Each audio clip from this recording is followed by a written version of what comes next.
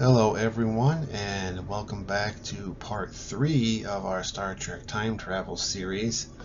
Today we'll be covering the show Enterprise in particular, which between the temporal Cold War and other typical Star Trek time travel shenanigans, we have lots of examples to cover. We start off in the very first episode, Broken Bow, where we see an individual from the 28th century communicating with the Suliban and their leader Silik, who he has tasked with, in this case, destabilizing the Klingon Empire. We eventually learn that the future guy here is unable to physically travel through time, but can only transmit messages, which is why he has the Suliban doing his bidding in exchange for advanced technology. We also find out in this episode that Future Guy and the Suliban are part of a conflict called the Temporal Cold War.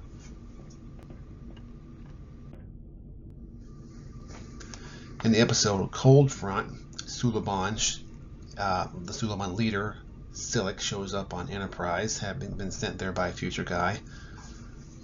And the crew also meet Daniels, who is apparently a temporal agent from the 31st century, working to preserve the timeline from the different factions of the Temporal Cold War.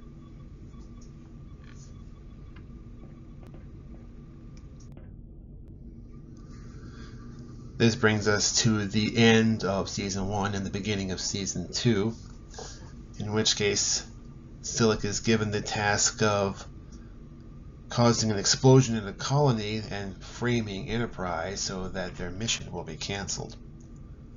Also, the Suliban are sent to capture Archer.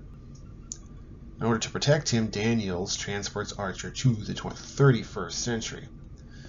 However, it turns out that removing Archer from the timeline had disastrous effects, and Earth has apparently been destroyed by the 31st century.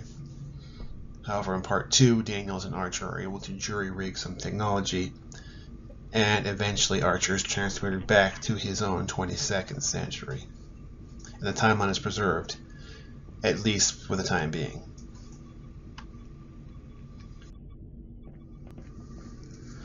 In the episode Future Tense, the Enterprise discovers a time pod in deep space with a deceased pilot who appears to be human.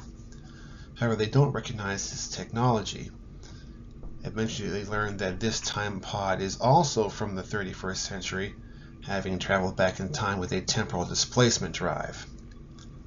The Suliban and the Tholians are also interested in this tech. However, Commander Tucker activates a piece of equipment from the ship, and the ship and all its accessories promptly disappear.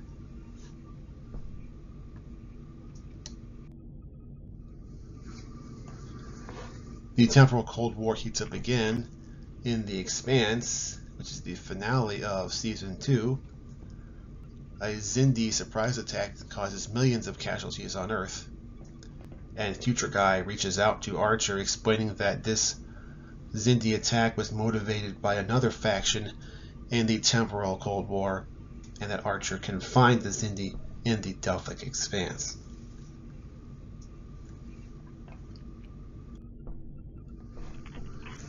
While in the Expanse and trying to stop the Xindi weapon that is intended to destroy Earth, Captain Archer is infected with a type of interspatial parasites that make him unable to form new long-term memories. In this version of the timeline, Enterprise is unsuccessful in stopping the Xindi, and their weapon destroys Earth. The remnants of humanity seek shelter on Ceti Alpha 5. Also, Dr. Phlox discovers that if they eliminate the parasites in the present, they will also disappear in the past, as if they had never existed. They manage to do this just in the nick of time, and Archer effectively time travels back in time to the period of the accident, and the timeline proceeds in a different manner.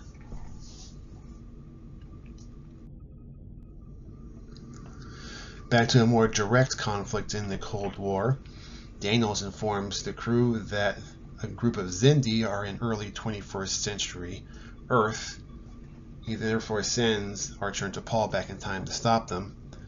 It turns out that a group of Xindi reptilians are attempting to engineer a virus to wipe out humanity as a backup in case their weapon does not work.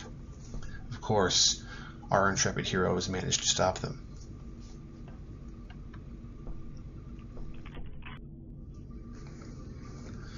Back in the 22nd century, before Archer is going to go on an apparent suicide mission to stop the Xindi weapon, Daniels transports him to the 26th century in order to convince him not to risk his life on this mission. In particular, he shows the defeat of the Sphere Builders by the Federation. He then explains that if Archer loses his life, the Federation will never come into existence and therefore will not be present to stop the Sphere Builders from taking over the galaxy.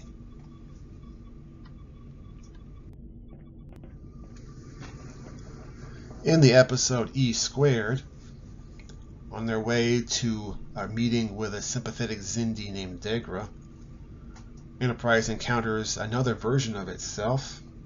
Apparently this Enterprise, on their way through a subspace corridor, an interaction with their impulse manifold threw them back over 100 years into the past.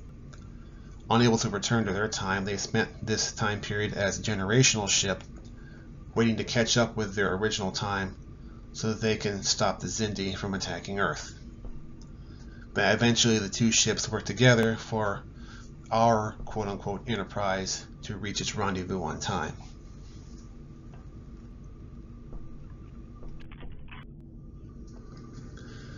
Similar to Azadi Prime, Daniels once again tries to prevent Archer from risking his life in the episode 0 Hour, this time before the final assault on the Xindi weapon. Daniels brings Archer several years into the future and shows him the foundation of the Federation, which he explains will not take place if Archer dies.